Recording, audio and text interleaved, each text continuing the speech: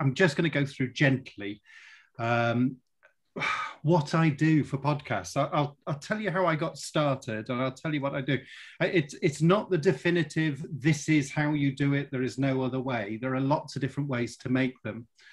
But I'm sort of tailoring this, first of all, into my own experience, but also mindful of budget as well. In that I'm going to show you a way of doing it for free. Well, yes, sort of, but we'll come to that as we go. The way I like to do these things as well, I haven't got a PowerPoint. I'll apologize to you all now. There's no PowerPoint. I prefer to describe, I'll show you, I'm going to share my screen so that I'll show you what I do and I'll talk. If there's something that you don't understand, just shout out. If you want to turn your mic off, then every time you creak your chair, everyone will see you sort of, that might, it's up to you. But if I'm explaining something and you think, no, could you go through that bit again? Or there's a question that allied to it that pops into your head, then please just ask. I'm not precious about how this is going to do. And to be honest with you, usually I find that the groups that I work with, the chattiest, the ones that actually ask the most questions tend to get the most out of it. And so I can be blithely talking and you miss something. The other thing to say is that we will have a short break. I won't sit here talking at you for 2 hours. So round about sort of 10 to 5 to, we'll stop for about 10 minutes, 5 minutes or so, just to relieve you of my voice, or just to have a little walk around or get another cup of tea or something like that. So wherever there's a natural break, we'll take one just on the hour. This is, so it's 2 hours today, and then there's a follow-up session, which is an hour next week. And so you're going to have some homework. I'm going to talk about podcasts and how I got into them and what I use them for the first part. The second part is then going to be how I actually record them and how I edit them. And that will get slightly technical, but I'm going to show you, and we're going to go very slowly and just show you all the ways that I do it. And then I'm going to let you have a go at recording something yourselves in the week interim. And then when we come back next week, we'll have a look at how you would publish it. So that you would actually you'd have a go at doing some recordings. I say it's homework. You don't have to do it. You might just think, oh, good heavens, this looks way too complicated for me. Or you might already know how to do it and you just think, fine. But that's the general order of ceremony for today and next week. So, podcasting. I started doing the podcast. It was December of 2019, and what happened was in the autumn of 2019, somebody from a local energy consortium, a group who were wanting to buy a windmill to generate their own electricity, was talking to me, and she was really into podcasting, and she used to be a communications officer with the US Army, so she knew her stuff, and she complained that there were no studios for her to actually record a podcast. If she wanted to go and use a studio to record something, she had to go all the way to Llanelli to use the public studio. I think it's as part of a library or somewhere like that. Now, my project at Planet is all about helping any sort of rural community group, any rural project with their IT. So I thought, well, fine, this sounds perfect. I will set up a small studio at Planet that the public can use. and you can use, actually, incidentally, it's there, we did it. And I spoke, so I said to, it was Brenda Dane. So I was saying to Brenda, it's, you know, we've got it all set up, it's ready to go. And she carried on with her podcast. She did actually, now after I'd set it all up, she found a different way of doing it, and she didn't use it in the end. But it was there, and it piqued my interest because I knew about podcasts, and I thought they were something that was decades ago. I thought that fad has passed, surely. But I thought I'll find out what they are. And for me personally, the way I work out anything with IT is just to have a go. Just try it out and see what it is, and then figure out what the problems are as I find as they crop up. So I thought I'll figure out what podcasts are. I spent a lot of time looking on the internet, a lot of time trialing different things, reading books, but the most sort of experience I got was just doing it. So I recorded my first podcast in, as I say, December of 2019. And here's my first tip: is that I was rude about her to Jessie and Maria, and I'll be rude about it to you, but I'm sure she wouldn't mind. Is that the first tip is that if you're going to have somebody on your podcast, choose somebody who is chatty, who talks a lot.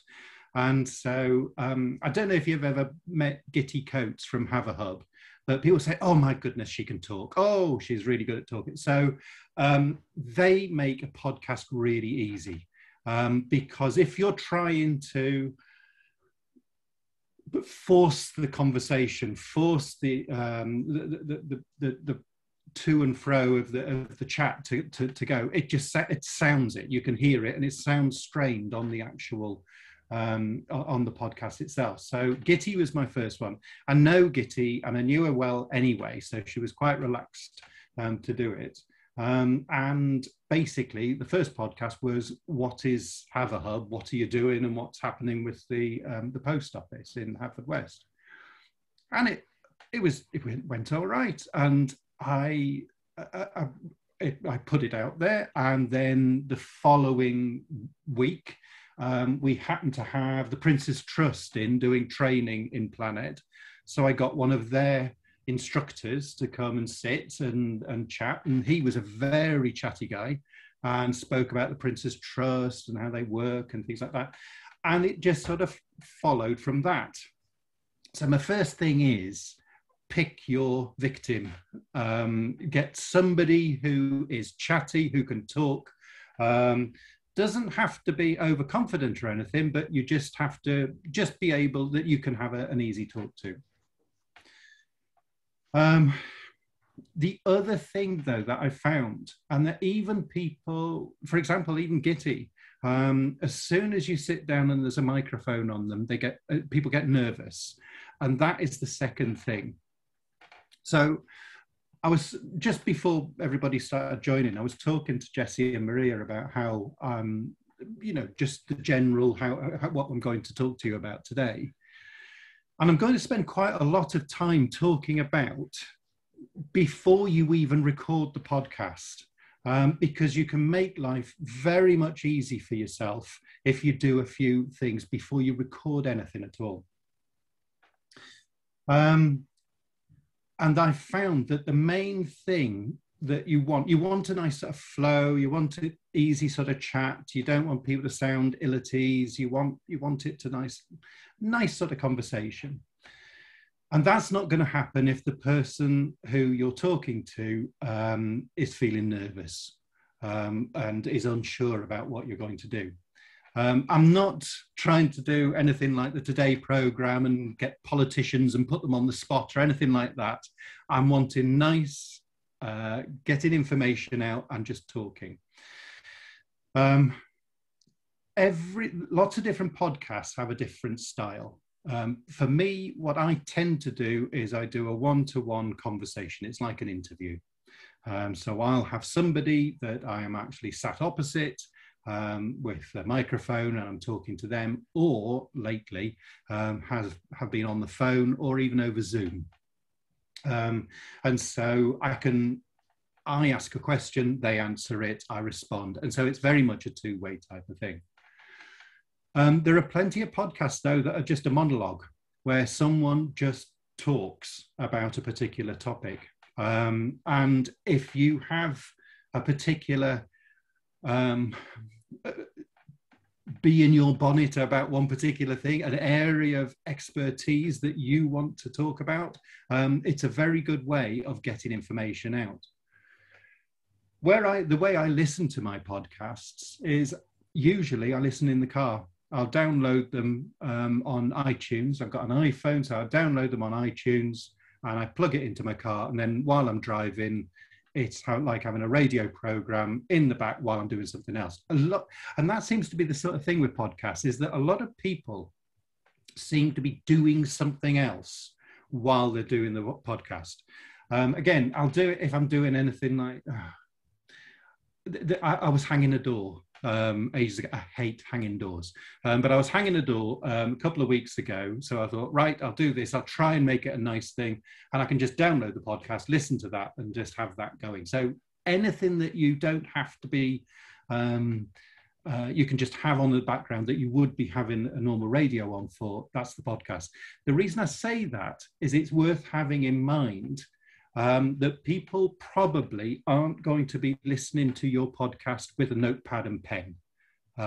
You want it to sort of flow so that the information comes out, but you've got to ease it. That's how usually people will be listening. They'll be doing something else while they're actually while they're listening to it.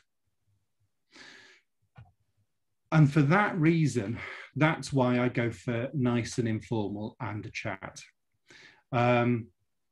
Because I'm doing the two-way chat with somebody, let's say, for example, like Gitty, who can talk, is that I can then ask a nice, simple, open question and get her to talk, and then just follow it up with another open question, so that it's not listening to me talking. The podcast isn't about me.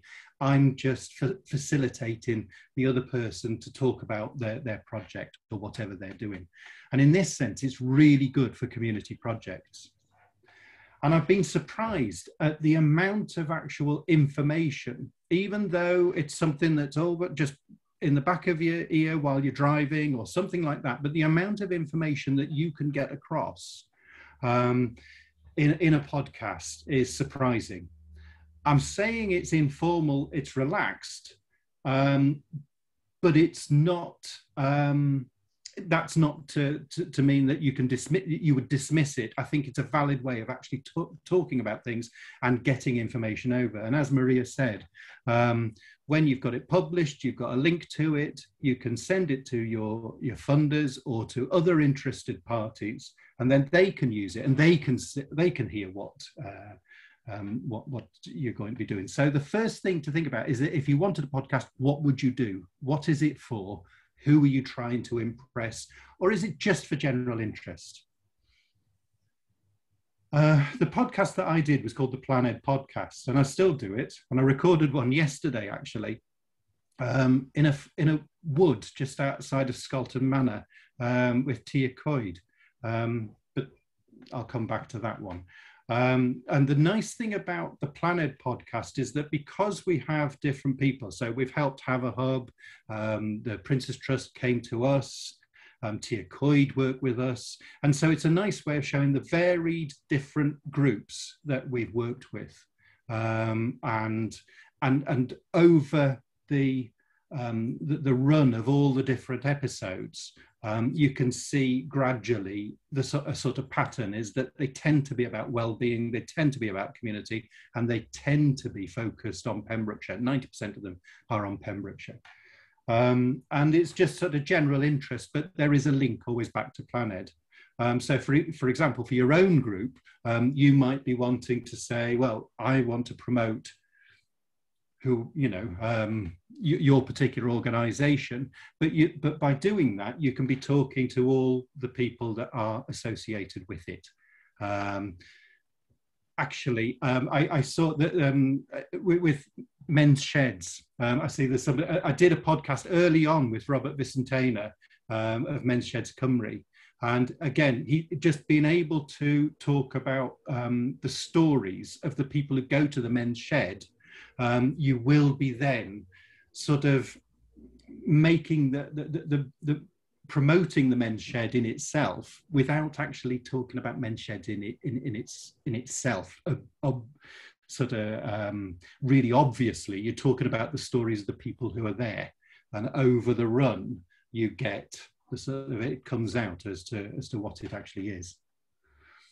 And that's the point: is that with a podcast, it's a series. It's not a one-off piece of audio.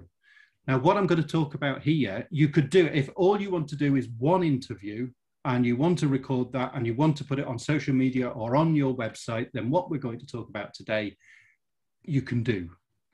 But the point of a podcast is it's like the Archers. It carries on. There's another one. Now, it doesn't have to end on a cliffhanger or anything that follows on to the next particular episode. The episodes can be discrete and completely different, but that they are a series. So if you want a podcast, remember it's going to be more than one episode. For me, I tend to record an episode of usually about half an hour, round about the half an hour mark for putting an episode out. There are other people who record, who have them like commercial ones you'll listen to that are an hour and a half or 2 hours or something like that.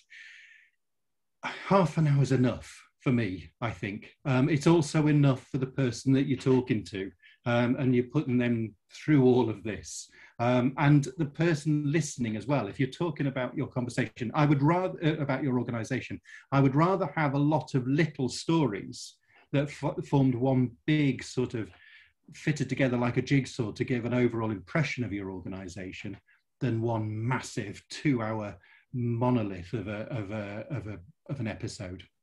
But if you've got 2 hours to talk about, you do it. I mean, it will work however you do this. But for me, I do half an hour just for nice and short. And also because my drive into Planed takes about half an hour, so I can listen to it, and that's about how long it takes.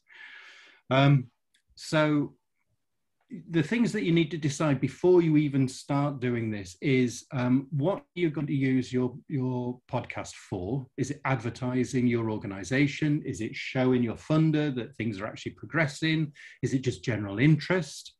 Are you, then the next thing is, are you going to do an interview, or is it going to be a monologue? Talking, just you talking. And then the next thing to think about is, how are you actually going to record it? Do you need to buy a lot of expensive equipment? Well, buying a lot of expensive equipment does make the process easier, but you don't have to. And as I say, there is a studio set up at Planed in Narberth that people, if you want to get in touch with me, you can use one. But I'm going to show you now what I use, and this is what I took. So this is actually smelling of wood smoke at the moment. This is a little recorder. Let me see if I can get it. So it's got little sort of dials on the front and some connectors in at the side, which allow me to connect microphones in. And I can put microphones with leads. This sat in the middle of the woodland clearing, and I had 3 microphones off to the side with the different people talking. When I pressed, so we started talking, we started recording the thing, and when it does it, when it finishes recording, it records it and puts it onto an SD card, like a camera card. And I can take this card out, put it into my computer, and the different microphones, so the different people with a different microphone are all recorded separately on here, and it makes editing and putting it all together much easier. And you can also, because everyone's got a different microphone, if somebody's got a loud voice, you can alter that just track. And if someone's got quite a quiet voice, you can boost that up and make them so that everybody's comes out the same, in theory. So you can buy one of these. This one's quite an expensive one. And confusingly, it's also made by a company called Zoom. Now, I'm going to show you, this is what, let me get to here we are. So I'm going to share my screen. So that's our Zoom. So the Zoom one that I often use, and actually Together for Change are going to have a go at using this, is it's a small recorder like that, made by the same people. And you can see it has different levels moving up and down. I would show you the real one, but Together for Change have pinched mine. So we've got this sort of set up nice and easy. That grill on the top is a microphone. It runs off batteries, has an SD card in.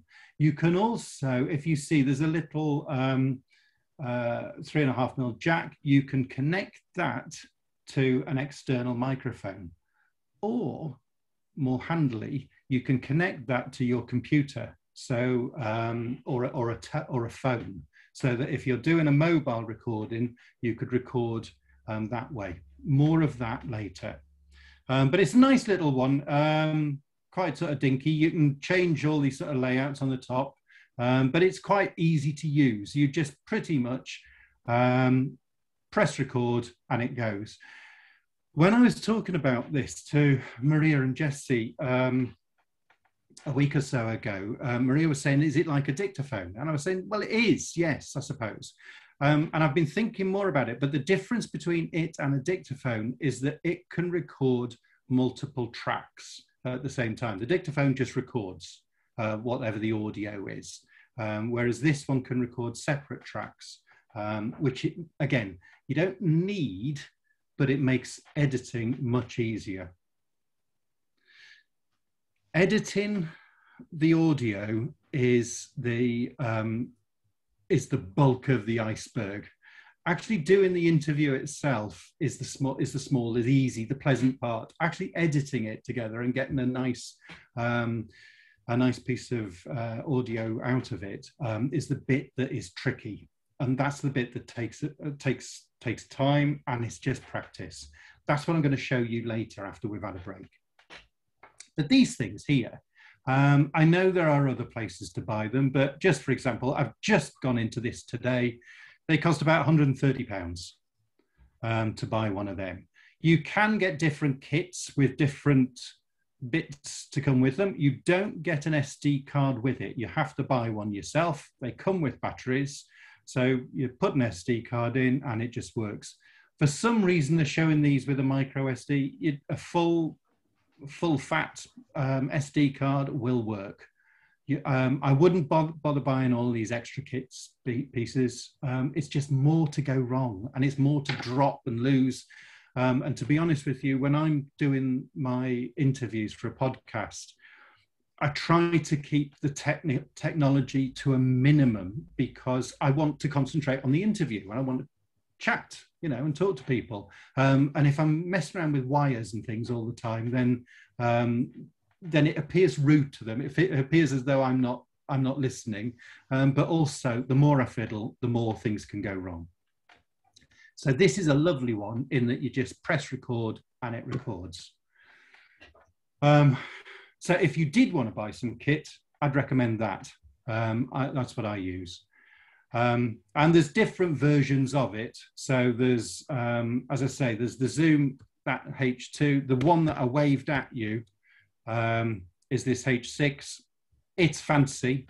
It's got all sorts of different microphones on it, shows you levels and that, but costs about £300. You can do more with it, but at the end of the day, a recording is a recording. There is a lot more to fiddle with on here. And if you're not into buttons and twiddling dials and stuff, stay away from this one. If you are, though, it's great. It's really good. So as I say, the H2N is the one I would probably use. If you forget any of these things, or you would like to have a trial of one of them, just get in touch and you can have a go. But for now, that's what I use. So we've got some kit, and I'm going to stop sharing now. We've got some kit for how to record it, and it will record onto onto an SD card. But even then, before I do any of that, there's a couple of important things to do. So I'm getting ready. I've got my kit set up, but I'm about to record my interview. And so I'll run through what I normally do. So a couple of months ago, I recorded an interview with Sarah Rowland-Jones, the Dean of St. David's, anyway. And I wanted to ask her about, about a couple of things. You and the CEO of Planed had set it up, and we thought it would be a very interesting podcast. A bit of a coup, really, the Dean of St. David's. What I did with her, which I do with anyone, is I'll send an email introducing myself and talking about what I've done and a little bit of information just about me. I also send a link to our podcast webpage so that she can hear, or whoever I'm going to be doing the interview with can hear the style, that I'm not sort of shouting or doing anything horrendous, or that there are adverts in the middle of it. And then the other thing, most importantly, is I'll send a bullet point of questions of the things I'm going to cover. And so I'll say, and it's usually, the questions will be, I'll have about 5 or 6, no more than that. Remember, it's a half-hour episode. I don't want people to feel intimidated. And this email is the start of trying to put people at their ease. So I'll say, these are the things I'm going to ask you about. If there's something on there you don't want to talk about, absolutely fine. If there's something that isn't on there that you would like to raise, that's also fine. Just let me know. And then finally, I'll say, and this is particularly for when I'm doing an interview over Zoom or the telephone, mobile phone, I'll say, I won't be recording as soon as you pick up. Again, so that they're not thinking, they're not on a back foot as soon as they say hello. I'll just say, look, I will tell you when I'm going to start recording. And so I sent this off to Sarah, and she came back, say, yes, we arranged a time. We actually decided to record over Zoom, which I'd never done before, but now that I've done it, is really, that's the one I prefer, actually. So what I do is I take the bullet points that I gave her in the email, and I'll put them on a piece of paper, print them out on a piece of paper, print it in landscape with very big writing, and also bits that I know I'll forget, like, she's the Very Reverend Dr. Sarah Rowland-Jones, Lieutenant of the Victorian Order, Order of the British Empire. And that's the bit I'll forget.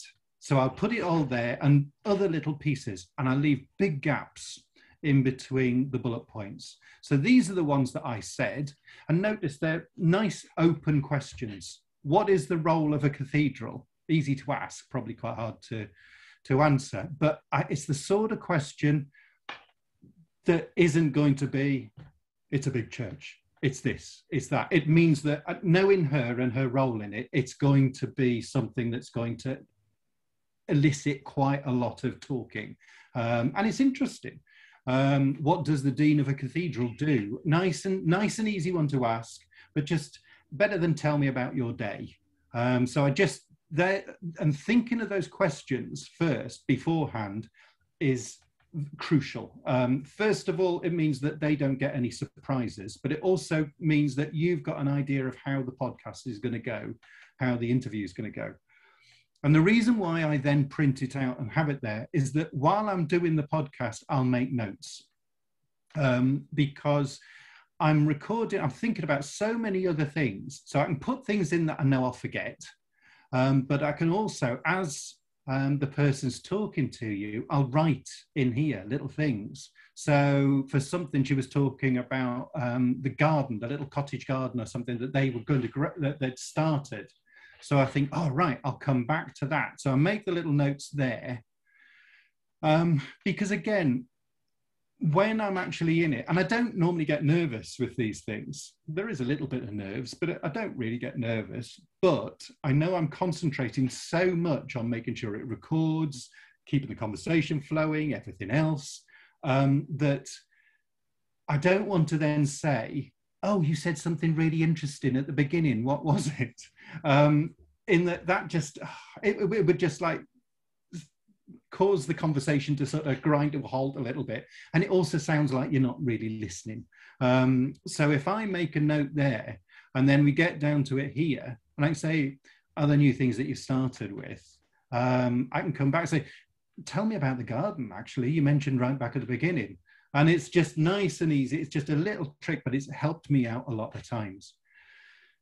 The other thing that I use it for, again, because you're trying to focus on keeping the conversation going, there are times when you kind of dry up yourself and you think, oh, God, what was I going to say? What was I going to do? And you can just glance down. I've got it nice, big writing.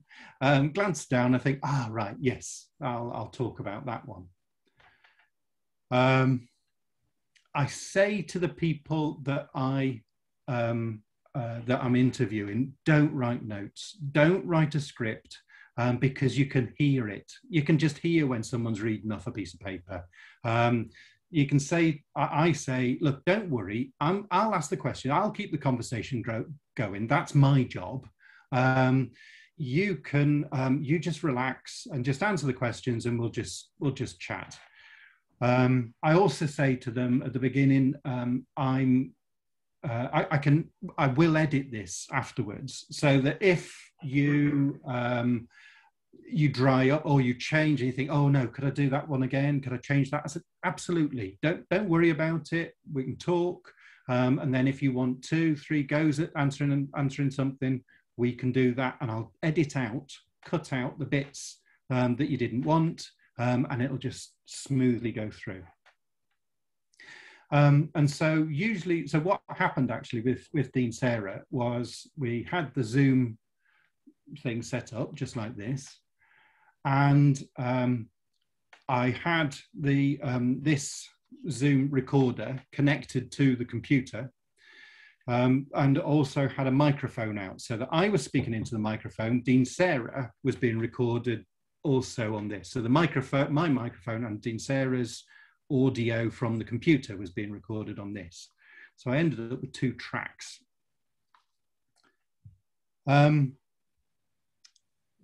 So I had all that set up and it was going, but the first thing that I did was just have a little chat with her, even if it's just inconsequential stuff about setting up, or, oh, we have to do this and I'm going to do that. And I'm, is it all right? How are you doing? Are the questions that I sent okay? And just a little chat. And then they get people talking back. And then I say, well, actually, the podcast is going to be like this, just us having a chat. That's what I want to do. And just try to make it feel like we're nice and easy, just a conversation.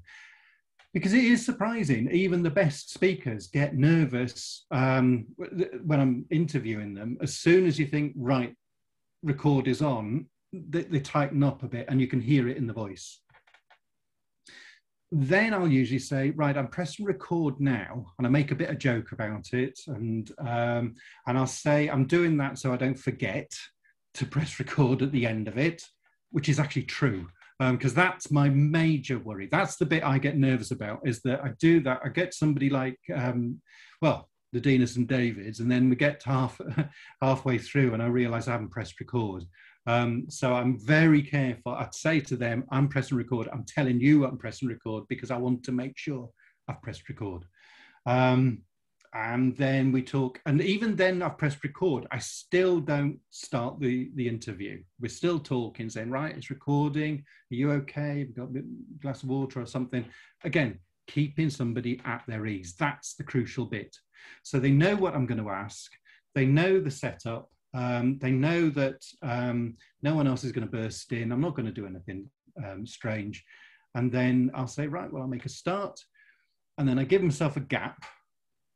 And it's like, hello, right, here's the next episode of the Planet Pod. And I'll do something, a little introduction, and then say hello to them. I'll always leave a gap because that makes it easy, again, in editing. So all the way along, I've been, the whole point of it is trying to get the person at their ease, trying to get them nice and friendly so that they're going to loosen up and just talk. That's the bottom line. That's the bit that is quite tricky, but it's the way that actually works for me. Now I said right at the beginning about doing this without spending a lot of money. Having one of those little recorders, those H2N things, makes it very easy. Editing is very easy with that. But you don't have to. Your organization might not have 150 quid to throw around just for something that you might not actually think, oh, well, I don't know if we want to do this. I just want to try it. But it's something that if you do think you're going to do, those recorders help an awful lot. Now, prior to recording with Dean Sarah, I recorded during lockdown with one of those recorders connected to my mobile phone, and also a microphone connected to me. So I asked my questions, and then over the mobile phone, I got the answer coming in on there as well. That worked fine. For some people, again, it was just like a phone conversation. People were really at their ease as far as that's concerned. But mobile signals can be patchy, I mean, the thing is, it's not great quality audio, but if you listen to the news and you hear somebody who's phoning in, you can tell, or the radio, you can tell that somebody's on the phone, and it's not a problem. You just know they're on the phone. I usually mention that. I would say, I'm talking to Dean Sarah on Zoom, such and such, and which might think, oh, that's why she sounds like a Dalek. She didn't, but you might just sort of think that's why it sounds a little bit strange. But it's not a big deal. There is, though, and I would have shown you, but we're actually doing it for something else, is that you can record your Zoom conversation. And if you record a Zoom conversation, all you need is a Zoom account. And if it's a one-to-one thing, then, you know, okay, if it cuts you off, it's going to be cutting you off at about 40 minutes, which is ample time. So if you wanted to record a podcast, record an interview with somebody, you could just have a Zoom call with them and record it. And that's what I'm going, and then edit the recording afterwards. And that's what I'm going to show you how to do today. But that means, oh, Reese, there's a hand up. Yeah. Apologies. About the recording via Zoom, isn't usually I find the 40-minute limit only works when you have more than one person on chat. Yeah, and that's there are limitations, and you're quite right. It's and the other problem with that as well is that if because there are sometimes it lets you talk for ages, but then other times it just cuts you off and there is no warning or very little warning, and you don't want that to happen when you're actually in your interview or something. Recording via Zoom will work. It'll and a non-paid Zoom account, it will work, and it is the cheap way of doing it. It is not the best way, but it means that you don't have to pay any money. If you can, I would recommend getting one of the recorders. that works best. As far as now, something that I found that I didn't realize, one of the benefits of using Zoom is that when I'm recording an interview with somebody, I can't help it. If I'm recording an interview with somebody, particularly on the phone where I can't see them, they're talking about things. But me, when I listen to my track is all, oh, very interesting, yeah. And there's all me doing my thing, but that's just my sort of response to say, yeah, keep talking, it's interesting. And it can be really irritating. Now, you can edit yourself out if you're on two different tracks. But the nice thing about doing an interview on Zoom is that you can give those cues that you are listening by your body language. And particularly when it's just two screens, just two people on screen at the same time, you can see, because you can nod like that and, you know, all these sort of expressions and do that sort of stuff so that they know that you're actually engaging with them. And then it sounds like they're chatting because you're giving them some sort of feedback. And that was something that I hadn't realized. And that was one of the benefits of it, was just doing that, just to keep the conversation flowing, keep it going. Ideally, and hopefully we will be able to do this, you know, as the months progress, or the weeks progress, hopefully, is that I prefer to record on one of these things in situ, face to face. You can, I mean, I've got leads that link to the microphone, so that you can do it socially distanced. So, for example, when I was doing the interview with Tia Coyd yesterday, we actually went into the woods, and they were talking about their woodmanship and things like that. And it was lovely because you could hear the birds, there were dogs running around, there was things like that. But I can do it face to face. It's much, much easier because, yes, you've got the whole body language and you can just chat. It just feels a lot more natural. One of the first interviews that I did was with Stella Hooper from Haverfordwest Town Council. And this was, it was either at the end of 2019 or early 2020, because we decided to do it in the cafe of the new library in Haverfordwest. And that was nice in that I set up, we had little microphones either side, we had cups of coffee, and you could hear the cafe going on around us. And it just gives it a little bit of context in that we were in Haverfordwest. You can hear Haverfordwest going around. You could unfortunately hear there was a young girl had an absolute meltdown halfway through, as kids do in cafes. But that was part of it. And the nice thing about using microphones such as this is you can direct it at the person, and it mainly picks up what that person's saying rather than the background. But it was in a cafe, and kids do have tantrums, and that was part of it, and it didn't interrupt the interview.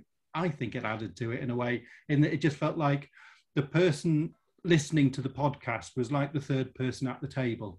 You could hear the coffee cups, I was talking, Stella was talking, and you were just listening in. And so that's how I like it to be.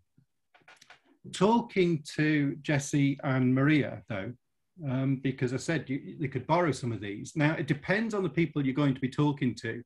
If you've got people in your organization, let's say, for example, you might want to hear their stories. I'm thinking of organizations such as Solvacare or Men's Sheds, where you want to hear what they want to say, their experiences, you know, what they might not like having a microphone pointed at them. That's going to make you feel a bit unnerved. Even though you have it a little way away, it's still looking at you, and you're conscious of it.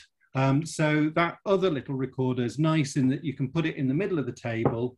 It's about the size of a box of Cook's matches. You plunk it in there and you can very soon forget about it. And people could be chatting who might not it might not relax as much if they didn't, if you were making a big thing about it. So what we've done is we've started, I've talked about what a podcast is, how I view them. Different styles. Are you going to have people talking, or is it going to be just you? And then a little bit about Kit, and then arranging the interview, send them an email, put in the questions, what the things that you're going to cover, but then copy and paste that out into a big sheet of crib sheet for you so that you can use that during the actual interview itself. And then when you're in the interview itself, it's just all about putting the person at their ease, and just making it so that the conversation actually flows. Some people are easier than others, and there'll be some times, and some interviews are just hard work because the other person just clams up, and you have to really force it and keep it going without sounding forced. And that's just how it is. Different people respond in different ways. But at the end of the day is making it interesting and making it approachable so that anyone could just listen to it and get something from it. Now, I've been talking for like 50, nearly 55 minutes. So should we take a little break, and then I'll come back and I'll talk to you about editing, and that's where the pain starts. Are there any questions though before we take a little break? The only one I was going to ask was about the different types of microphones. You were saying about the fact that you'd have, yes, well, what I assume would be condenser mics or dynamic mics. But when with the USB mics that you might use on your phone or on a laptop or something, are there directional ones there that you could get? There are. There's one here that I'm not actually using. Now, this is like a podcasting mic. This is quite a posh one, and that's a USB mic. It's called a Yeti Blue. This is Planet's. It's not mine, and it's a very good quality. It looks like one of these old 1950s style things. And yes, you can get the sort of spit guards at the front, and you can spend a lot of money on this. And to be honest with you, with 2 hours, you could spend so much time talking about the sort of audio dynamics and all this sort of stuff. Generally, though, the microphone, well, I'm not using a microphone for this, and it's good enough. And and this is just my MacBook, and it's the microphone that's built in that I'm using to talk to you now. And you know, however you're talking back to me, it's good. The technology is much better as far as that's concerned. I have used, particularly with the video stuff, lapel mics, either wired ones or wireless ones, and that means that the person, on that respect, the person really does forget they're wearing it, and you just sit down and you just chat.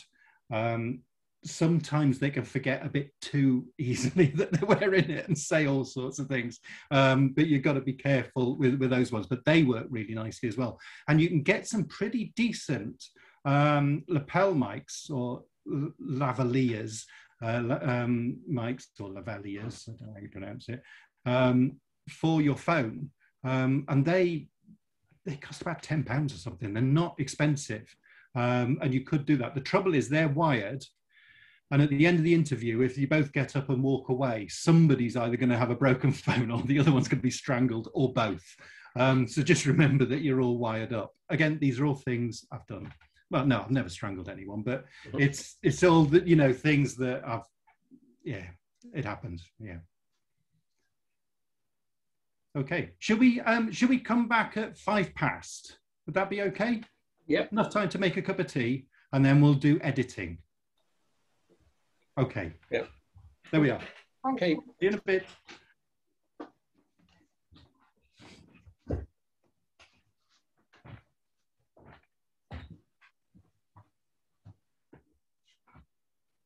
What was all the noise you were making?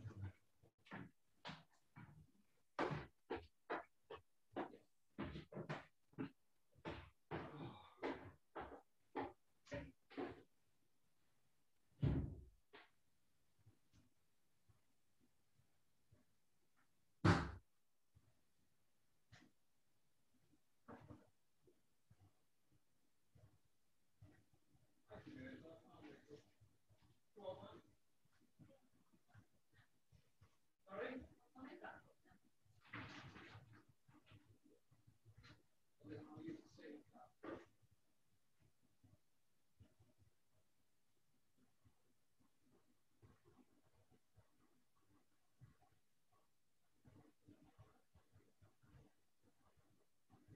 was cleaning the inside of the car. Sorry? I was cleaning the inside of the car. Yeah. And I just cleaned the outside and you walk past the back so we don't get this place.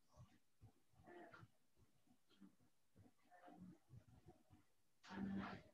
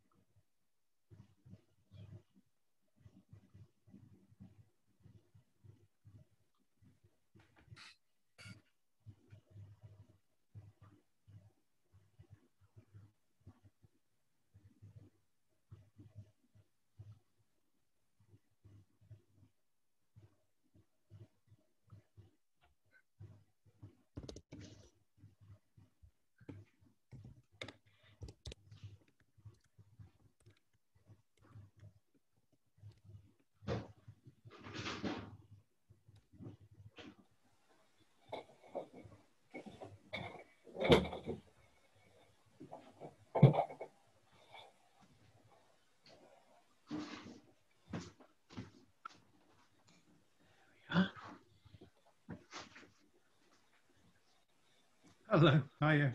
Hi, John. Hi, guys. Hello. Hi, Rosie. Yes, it's very good, John. Very good. Is it? It's hard to know how to picture whether to tell you when you're asking. I mean, that thing about the microphones, you could spend out in mind, that would be interminable. I think if I did 2 hours on microphones and more than I would know, to be honest. Everyone would drop off to sleep, I'm sure. I think so. Yeah, I know. Yeah. The only thing I used to find, not that I know an awful lot about it, but in the old days, before digital, we would do some recording stuff. And when the digital stuff came in with USBs particularly, I found you could only use one microphone on most laptops and computers. You got yourself into a hell of a mess otherwise. And that's the beauty of these things, is that it allows you to have more than one input. It's like a very mini mixing desk. It's the same thing, so that you can have different things come in at the same time. It is possible to do it with one microphone, but it just makes life so much harder. I'm sure. Yeah.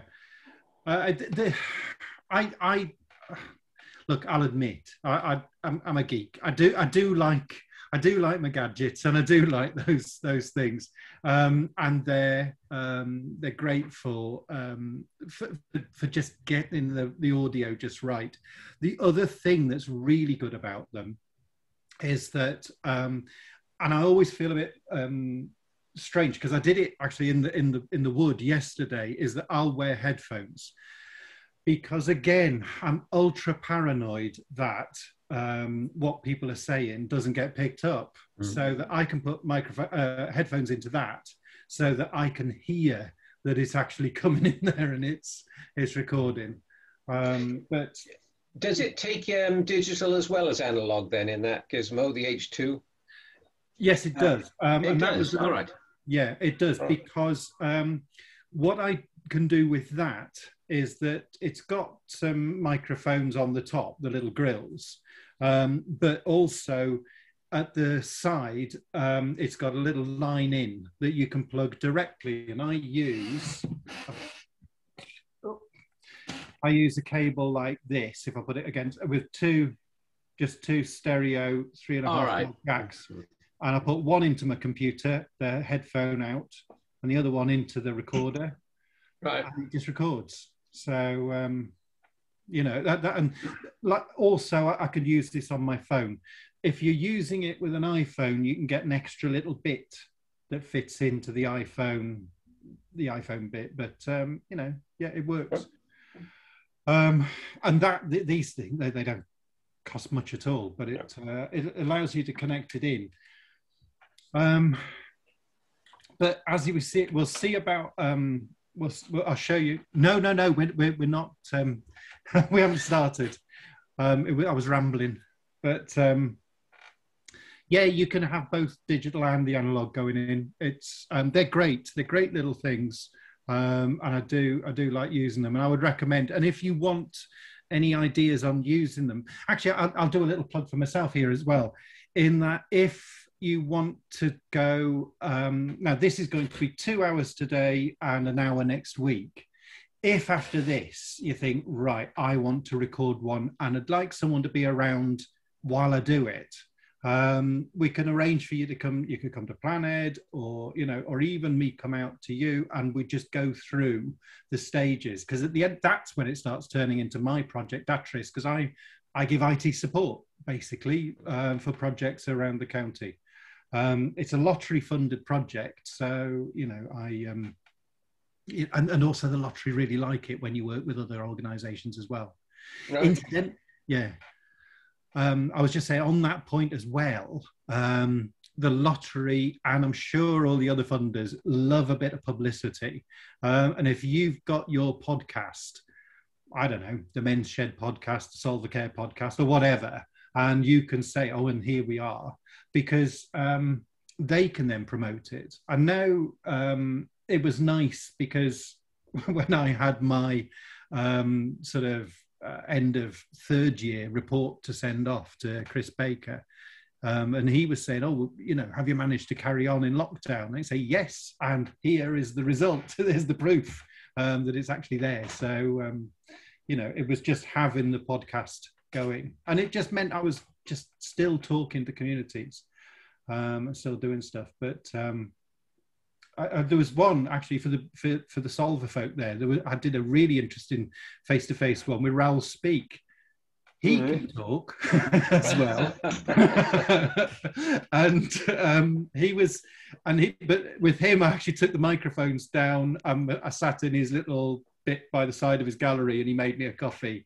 And then pretty much I just said, hello, Raoul. And then the rest of it was him just going on. And it was the opposite. I had to like rein him in at times to keep on to the points. But he was easy, really easy. To just get one. It's the ones where you just get a few words coming back that it gets difficult. But that's what makes it interesting. So now that you've had a couple of minutes to sort of digest all that, is there anything else that's come up from what I did in the previous hour that you think, oh, I need to know that? No. If there is, just get in touch. Even if you got in touch with Jesse and Maria, and they can raise it with me. Alternatively, if over the week you think, right, there's that, and I'm sure, and this is why. Now, I've jokingly called it homework. It's not homework, but for me, just learning about these things, it's not until you try it that you actually then all the things come up, and you think, oh right. Didn't work, can't do this. It sounded all very nice and easy when you gave the presentation, but when you actually come to do it, you think and you fall at the first hurdle. And that tends to be the thing in IT. And a lot of people, I find, when you do that, they'll blame themselves and say, oh, I'm rubbish at computers or something. And it's not. It's just because it's just not been designed very well. Right. So, are you ready? Editing. For my audio editing, I use Adobe Audition. And I use that because in Planed, as part of the job that I'm doing, because I do a lot of video editing and stuff like that, we subscribe to Creative Cloud. And Creative Cloud, and we subscribe to the full thing because we use Photoshop and Illustrator and InDesign and all that sort of stuff. And you get all of these extra things, and Audition came with it. And you pay so much for the subscription. I thought, well, I'm darn well going to use it because it's there. I want my money's worth out of this Adobe. If you have Audition, if you do have Adobe Creative Cloud, Audition is great. It works really well, and it's actually set up, and it has little how-to videos on how to do your podcasts and stuff. That's what I actually use, but it's not cheap. I would only say get it if you've already got Creative Cloud. I wouldn't, or access to Creative Cloud. I wouldn't. It's not worth getting just for that. If you have. And so I'm not going to focus on Adobe Audition. If any of you do have Creative Cloud and you want a session on how to use Audition, I can do that as a separate thing after these. Because it's one of the things, like anything to do with the Adobe software, it's brilliant when you know how to use it, but it's got a steep learning curve. Once you're over that hump, though, it just works and it's great.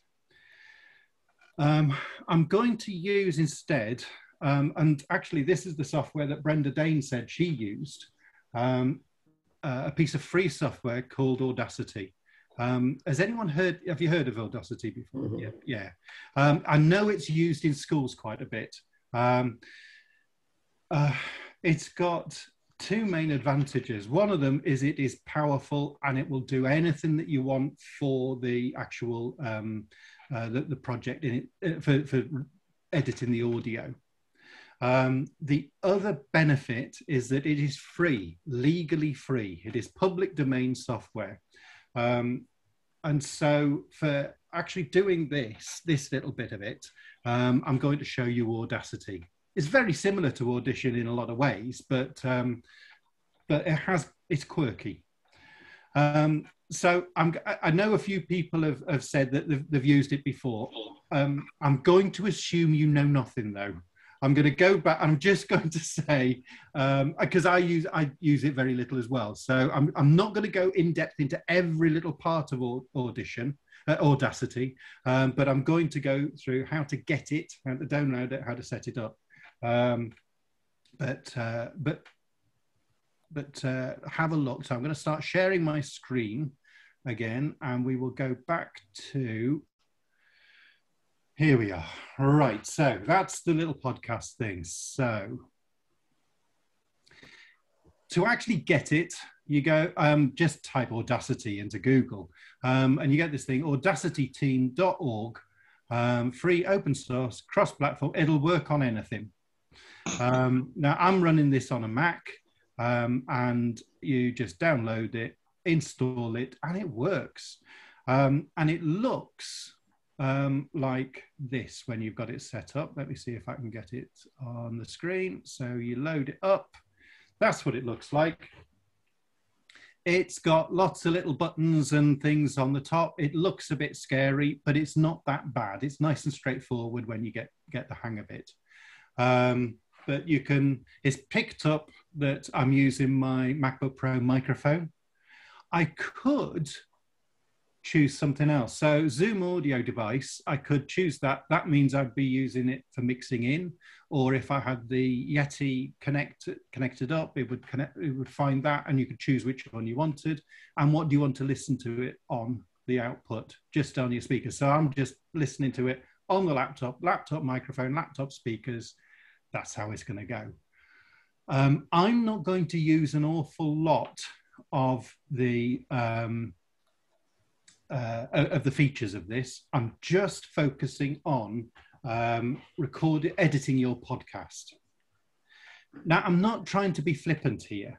You can make things really easy by simply not making any mistakes. If you record your interview and it just goes from beginning to end, then you don't need to edit it. So you could do that. I've never managed that. But the least amount of editing that you have to put yourself through, the better. But let's say you're strapped for cash. You just want to do this via Zoom. Let's get just joining in again. I think the connection had dropped. Hello. So let's say you're strapped for cash and you don't want to be spending an awful lot. You can use your free Zoom account with the proviso, as Therese mentioned as well, you can get cut off. Timing is an issue if you're using the free account on that. And you're going to use Audacity for editing your whatever you've recorded.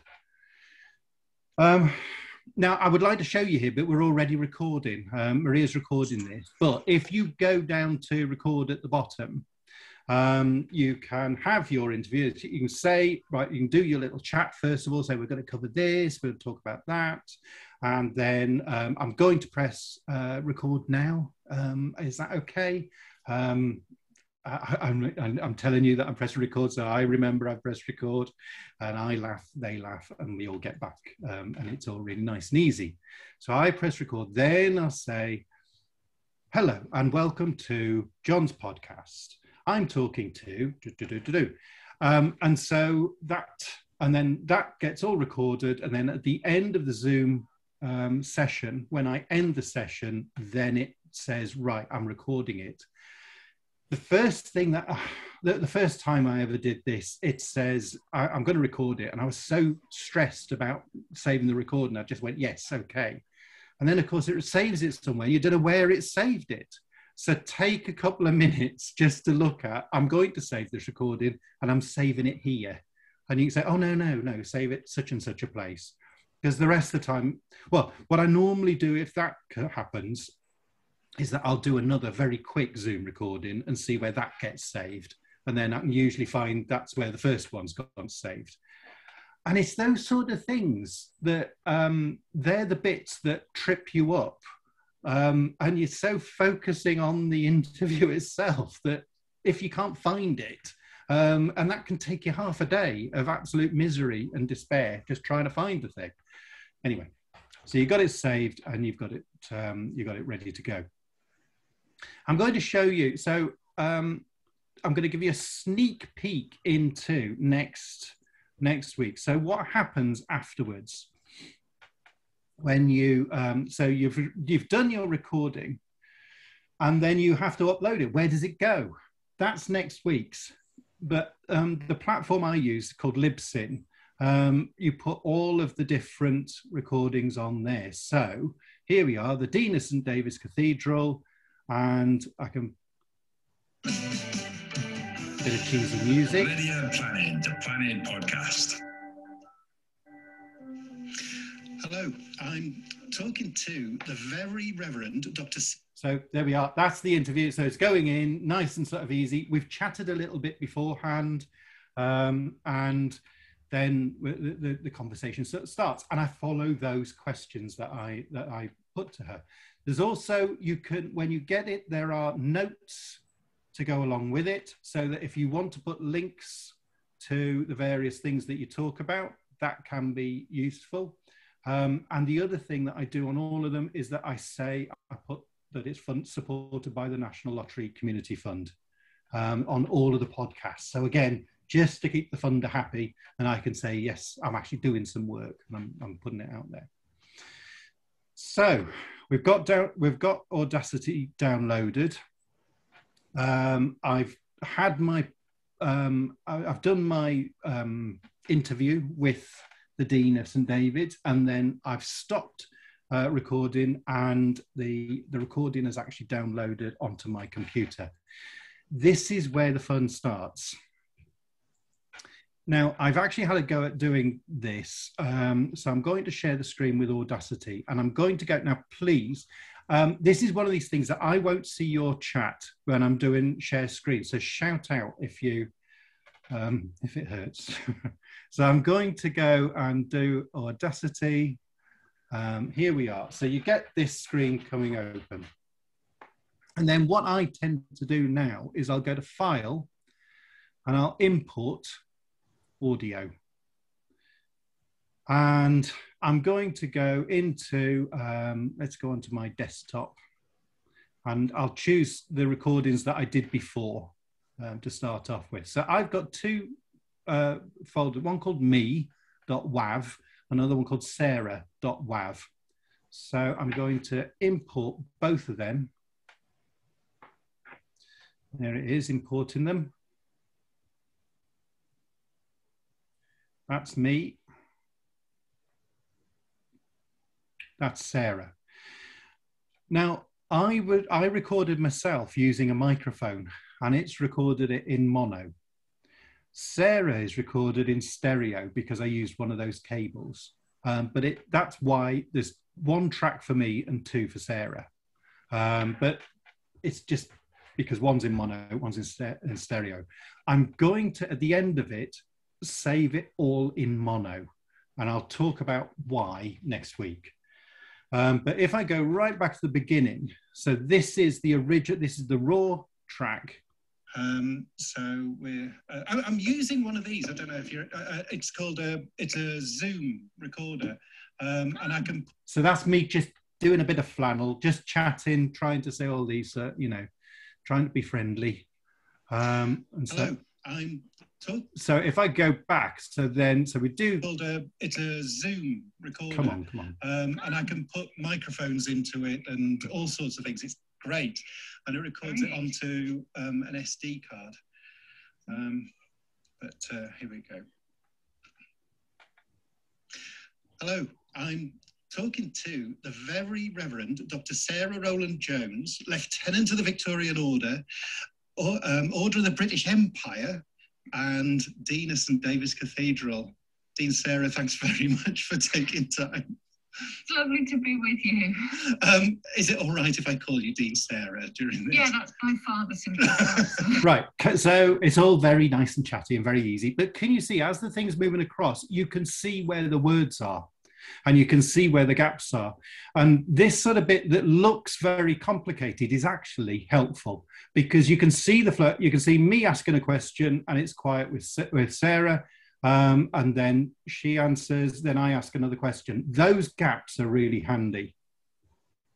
You can also zoom in. So if I zoom in to this bit here, right to the beginning, so that's me talking, and then I leave a little gap, and then I say, welcome to the podcast. I don't want this bit at the beginning. I want to get rid of that. And so, if I use this, so there's four basic buttons which I use in Audacity. One of them is this one that I'll call an I bar. It looks like a capital I, capital letter I. And then there's the zoom button, the magnifying glass. There's this one that's a time shift, which is two arrows pointing away from each other, and then cut, the pair of scissors. They're pretty much all I use to tidy up the audio. So I'm using this I bar, and I'm gonna. So let me just check again. Onto an SD card, but here we go. So there's my gap, is just there. I know where it's going to be. So I'm going to highlight all of that. And then if I cut it, so now if I play. Hello, I'm talking to the very Reverend Dr. Sarah Rowland Jones. So it starts right at the beginning. I've got rid of all the sort of flannel and all that sort of chit chat, and it's nice and easy. Now, you know, when I was saying before as well, on mine, so when Sarah's talking, here, I've all these tiny little bits. That's me going, or my chair creaking. You can get rid of them as well. So again, using my I bar, I can highlight that bit, all of that. So when Sarah's talking, I want silence from me. And so if I go to, now the trouble is you can't see the menu at the top. If I go to generate and silence, okay, there you are. See, it's chopped it all away so that if I'm talking, you don't, if Sarah's talking, you don't hear anything from me. And so it just focuses on her. Just tiny little bits that just make it, because although you think, well, I can live with you saying yep every now and again, but it's after about 20 minutes into a podcast, it gets really grating and really irritating. So the fact that you can just chop them away is really handy. The other thing is as well, now it's pretty clean, the audio coming back from Sarah, but sometimes if you're on a telephone, a mobile phone call or a glitchy Zoom call, you will pick up all little spurious noises as well. So you might want to, in the bits where I'm talking, I can go generate silence, okay, and chop that away. I've only highlighted the silence in that track, so I've kept, so when I talk, Sarah's silent, when she talks, I'm silent, and it just makes it a lot more clean. It's easy to do, but if you've got a half-hour editing, you've got to go through all the thing and just do it. It's painstaking, takes ages. And I tell you that I spent pretty much the bulk of the rest of this morning and a bit of the early afternoon editing the audio that I recorded at Tir Coed in the thing yesterday. Mainly because, I mean, it was lovely hearing the bird song, but two of them had brought dogs and they were chasing each other and all over the place. And of course, then while I was talking or someone else was talking, you move your feet and the place is really crunchy leaves underneath. And so there's lots of sort of things. So I had to go through the whole thing and just whoever wasn't talking, cut them out so that you just hear the voices themselves. But that's that track to start off with. But one thing I haven't got is the cheesy music at the beginning. And of course, the cheesy music is, it's one of these things, I'm undecided with it. It's good to give your podcast an identity. And it's just they all start off with the same bit of music, so that as soon as you start off, yep, that's it. It's the Planet Podcast. It starts off do do do do do do do, and I've got somebody else in the office to record over the top of it, and I mix them together exactly the same as this. I recorded them talking and had the music underneath, mixed it together, and they recorded it, said it in English and Welsh. And then I use that. I saved that little snippet, and I use it for all of my podcasts to do with Planet. I've recently started doing a podcast with Pembrokeshire Leisure, so it's called the Pembrokeshire Wellbeing Podcast. And so I had somebody else. So it's me saying the Pembrokeshire Wellbeing Podcast, and then Sophie at work says Podlediad Lles Shibembro. And we have another bit of music underneath, but we use that little ident for all of them there. Rhys, yes. So these two separate regions, they are the results. They're both then recordings from the same interview, Yes. separated by using the which device did you use again? The Zoom that Zoom H2N would do it. That's the trouble, because we're talking about Zoom and Zoom, and it's two different Zooms. So yeah, I know what you mean. Yeah. Yeah. So they're two separate, because Yes. so you can separate voices using the Zoom H2N. Yes, you can. And so the next bit I'm going to show you is how to get the music in, because you're going to get a third line coming in as well. Now, this is the bit, there's a health warning with this one. It will drive you nuts. So I'm going to go back onto the internet. Now, if you set up a library, a Google account, you go into YouTube, and then if you go then into YouTube Studio, down at the side, there is a thing at the bottom called the audio library. And they have copyright-free music sounds for you to use. Now, there's all sorts of different ones. There's just a whole load. I'm going to... the thing to bear in mind, can you see it says license type? There's Creative Commons, or there's also this one that looks like YouTube. If you choose the one that has like the little go button on it, you don't have to, you can just use it. It's copyright free. You can have it there. Creative Commons, you can still use it, but you've got to attribute the author. You've got to say, yeah, this was done by Twin Musicom, and put in all their sort of links and things in. And just to keep it simple, I just stick to the YouTube audio library license. And so you will get things like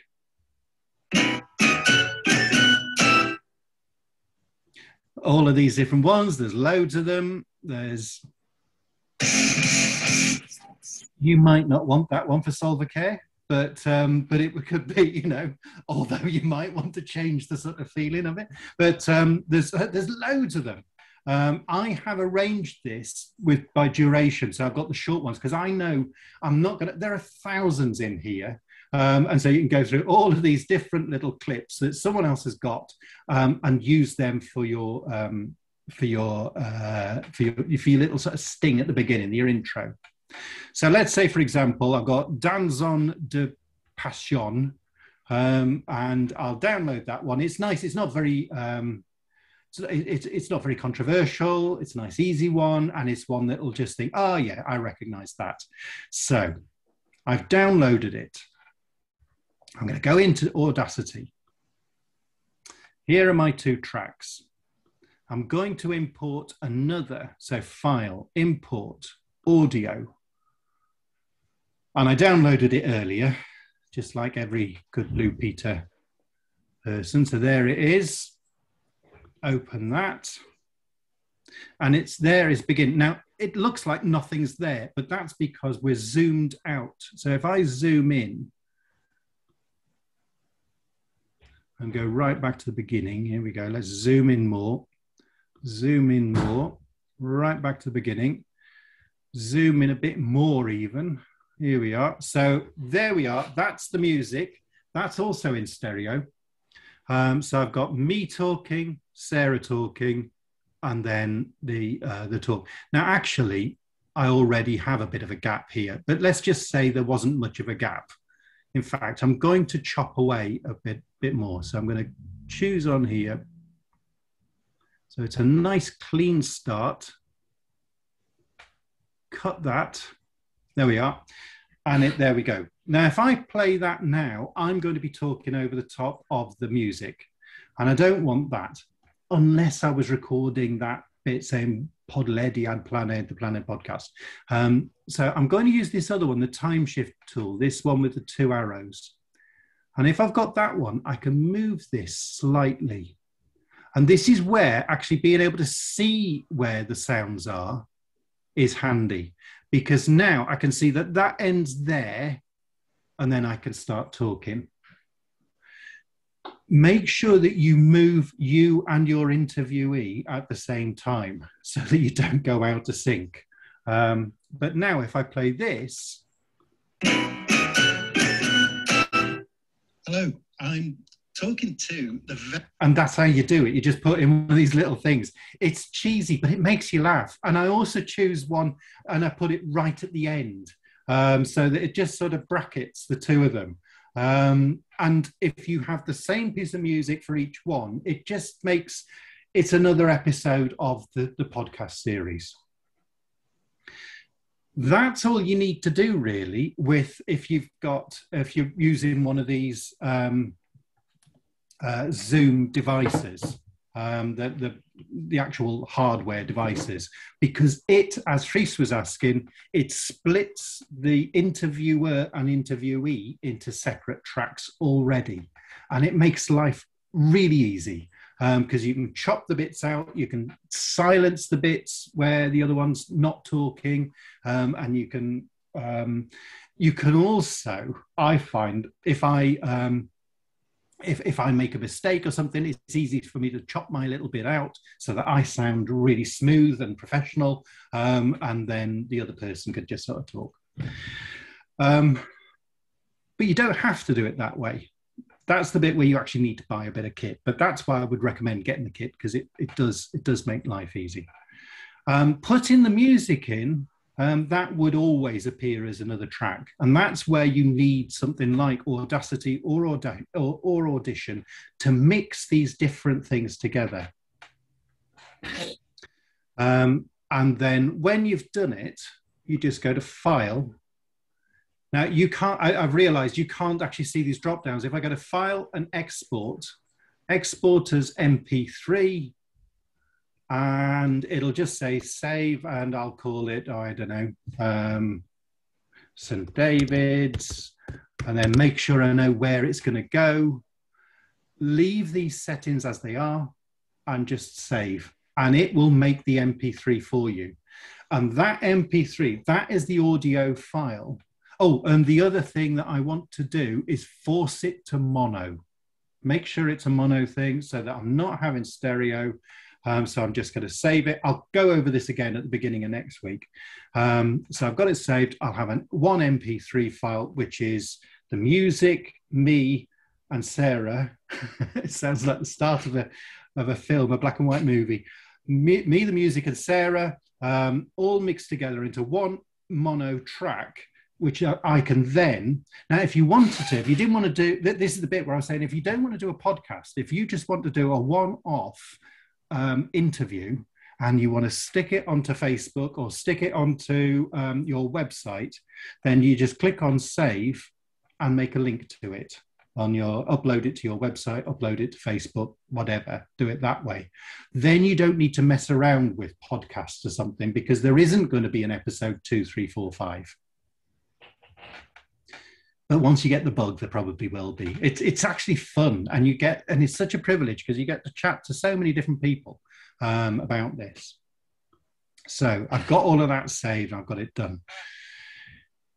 But you might be saying, right, I want to record my interview on Zoom, the software that we're using now, not Zoom the recorder. So I want to record it that way. That means I don't have to buy anything. So you press record, and then you have your interview. Then at the end of the interview, you end it, and it says, right, I'm saving it all. And I'm going to save it here. And you can say, right, I'm going to save it here. And then you can, let me see if I can find where I've put it. Where did I put them on? Because I did do one earlier, and I've put it down somewhere on the file. Let me find them on there. So today, there we are. I've got, it will save it as something called an M4A. And I'm going to find it. I've got everywhere nice and saved, nice and neat for showing everybody. And now I've lost the thing that I've actually saved. So I'm going to see if I can find, oh, it's not going to do it, is it? It's not going to play ball. And as soon as I come off this, it will show me straight away where I've got it. Ah, right. Yes, I've got it. I've got it.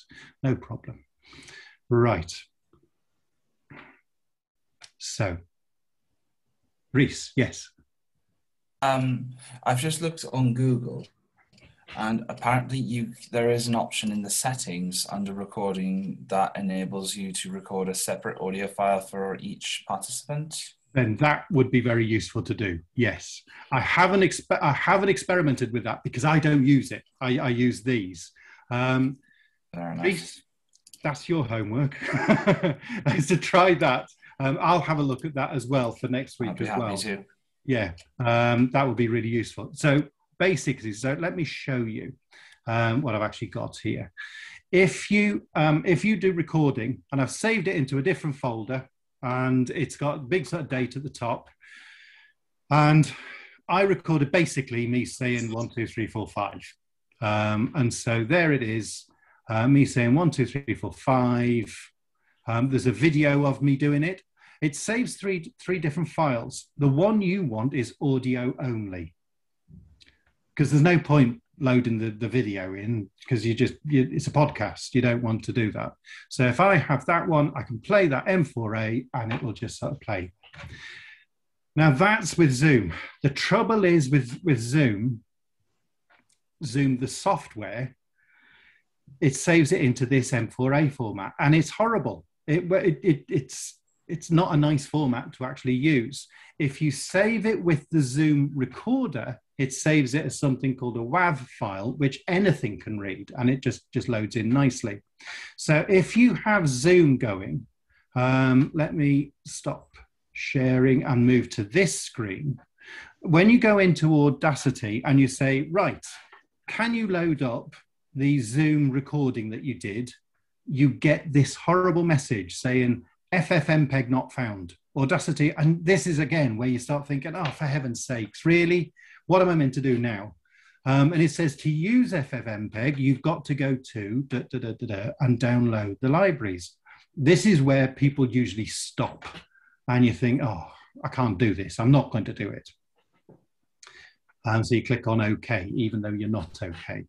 And then you go, okay, so I was in the Mac, and I go, it wasn't actually in where it said it was, edit preferences and libraries.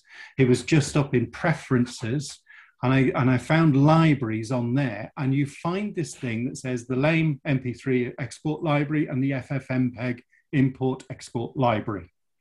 And at first it says, library not found. The lame one it's got, but the library is not found for FFmpeg.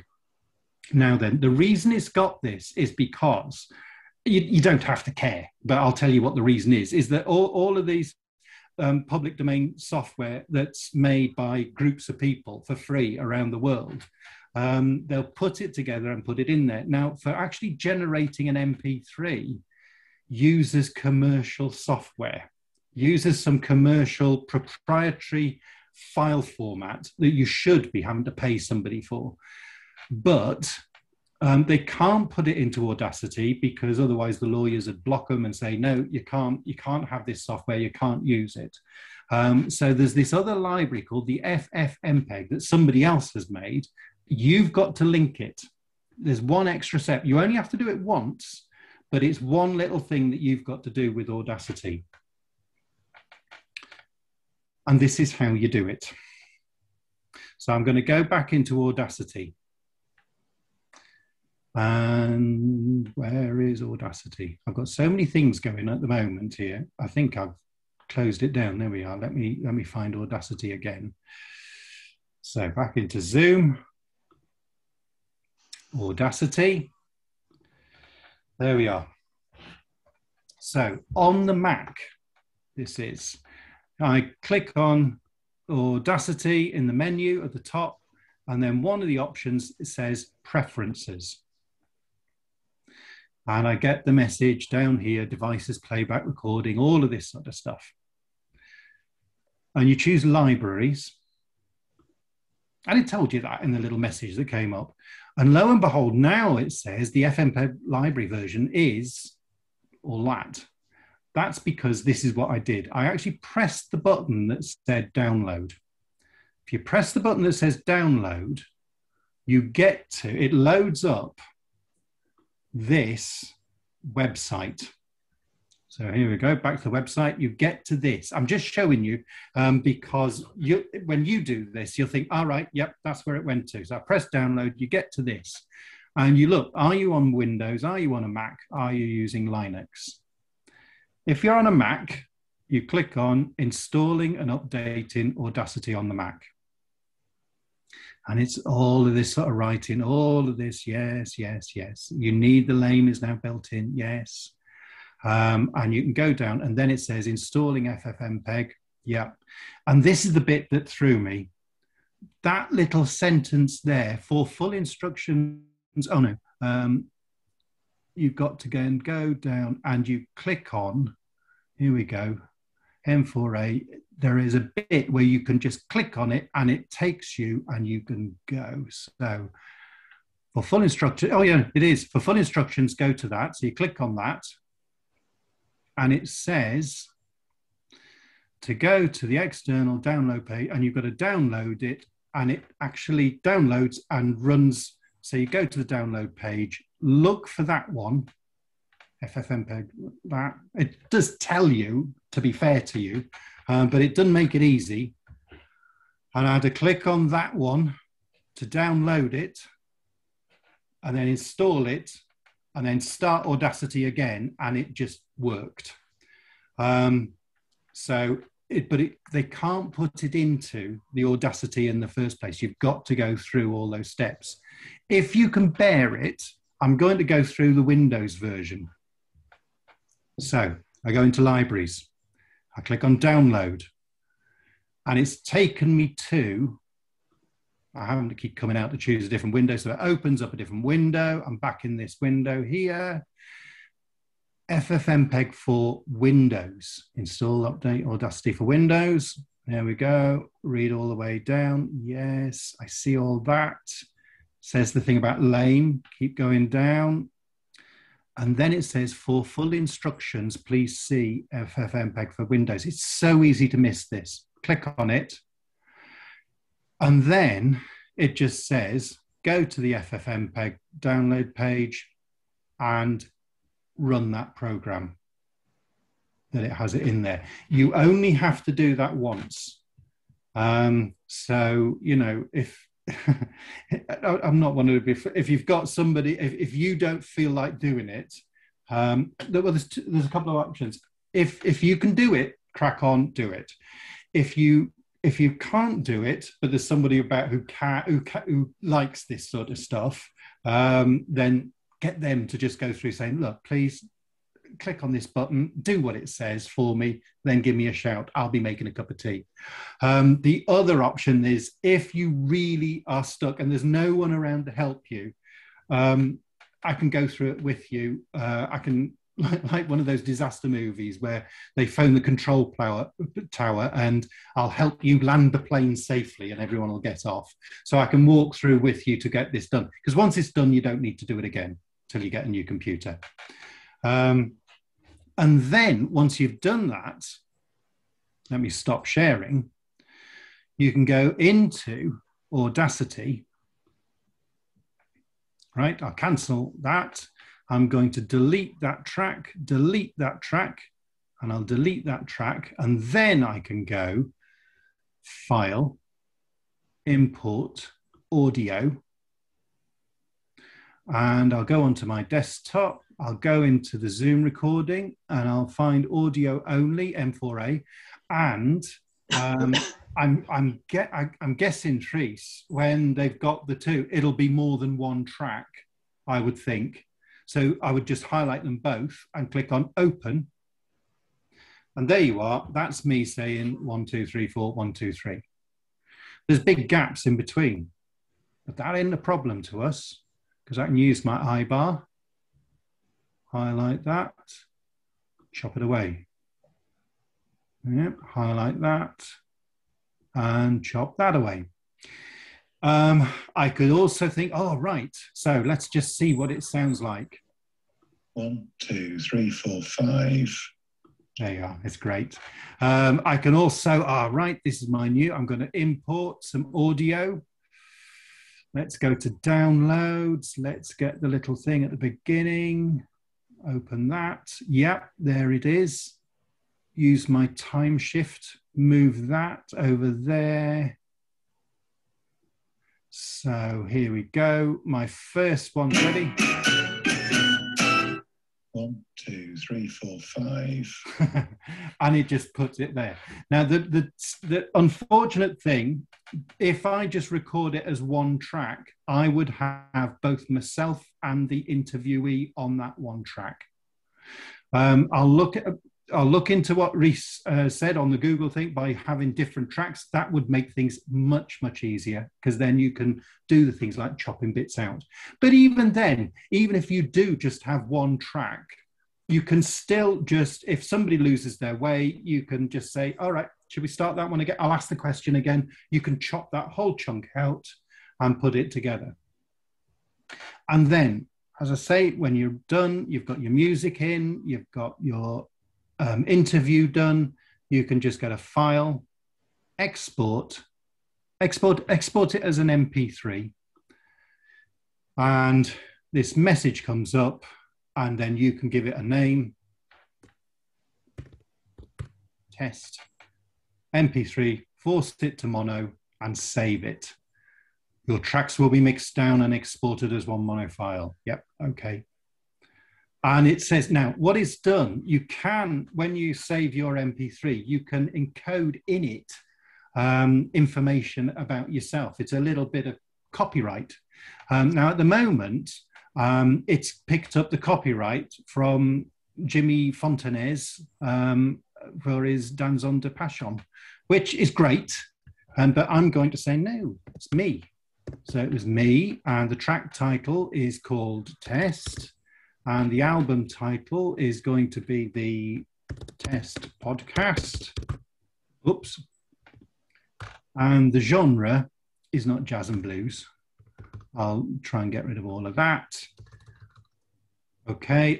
To be honest, when I do audition, I don't put any of this stuff in, but because it's there, I'll put it in. And then click on OK.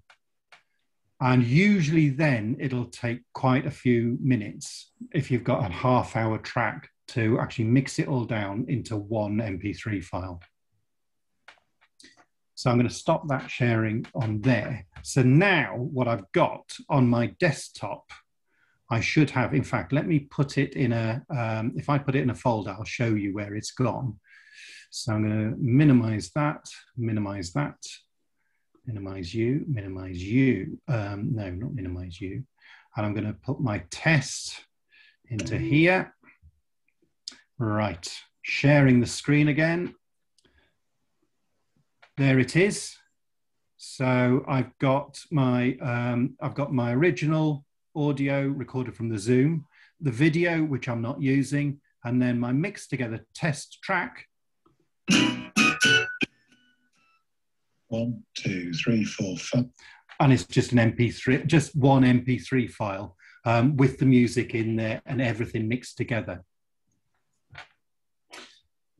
So, how do you feel? I've blitzed you with 2 hours of an awful lot of stuff. I do realise that. But one of the things that I find is that you may not remember any of it, or you might remember the gist of it. But when you try it, it might think, oh, I've trodden this path before. Yeah, I recognise that bit. Yeah, I see that bit. But also it might be, you could get back to me and say, John, I'm stuck at this. I can't do this little bit, but at least you know the process. That's the way of recording, setting up an interview, recording the interview, and then actually getting it into Audacity, editing it, and then mixing it down to make one final file that is the thing that actually downloads onto your phone. How to actually get it from your computer onto people's phones, Alexas, do you know the number of people? I don't know if you're one of the people who has them, but you normally talk and you say, oh, da, da, da, da, da. But as soon as you mention the thing, you go, Alexa, just in case it starts booting up in the room next to you. But all of those sort of things that you've got, how you actually do that is the subject for next week. So if you could have a go at downloading Audacity and actually trying to get some audio into it, that would help. You don't have to. You're not. I'm sorry, they're in the certificate. I don't think there's a certificate, Maria, but there's no certificate. But if you get to the end of that, it will help you to understand what happens when you actually syndicate it afterwards out to all the different things. Now you really do need a cup of tea, I can imagine. Are there any questions, just other ones that burning questions for now? Doesn't matter if not. Oh, Reese, you've got your hand up again. Yeah. Yeah. Okay, 2 things. One, that Libsyn site, that's where you upload the stuff. I'm assuming you need to have an account on that site before you can upload. I'm going to go through how to set up the account and all the settings for the account. That's quite involved. That's what I'm spending an hour. Yeah. Are we welcome to, to try out, experiment with alternative means of absolutely editing? Absolutely. Of course. Yeah. And it would be very useful. And if you find something, do you know what, this works for me, you show us and you can show us. Actually, after all of this, now this is where you're going to absolutely kick me. There is a free app on iPhone and I'm sure Android called Anchor, as in the anchor that you weigh when a ship's coming in or going out or whatever they do. And so you have Anchor and you can record a podcast on your phone and it will also then syndicate it out on their own little network. So you can do that and it's free. And it also minimal, you're not having to do, there is editing in it, but you do it all on the phone. I don't like doing editing on the phone, but a lot of people do, particularly things like video and stuff like that. So there are lots of other ways of doing it. Yeah. Okay. Maria. Send them into silence. I have. Well, thank you, John. Thanks, that was very good. Oh, you're welcome. You're welcome. No problem. Okay, so appreciate it. Hopefully this time next week, well, 2 hours before, 3 o'clock next week, you'll all be able to make it back, and I'm sure there'll be tons of questions as they're awake all night thinking about this. Yeah, don't worry if you get really stuck and you can't progress. Even if you just think, I couldn't do it. We can talk about it next week. Yeah. Okay. Well, Okay. thank you, everyone. Lovely. And see you next week. Thank you very much, John. Thank you. Bye. Thank you. Thank you. Bye-bye.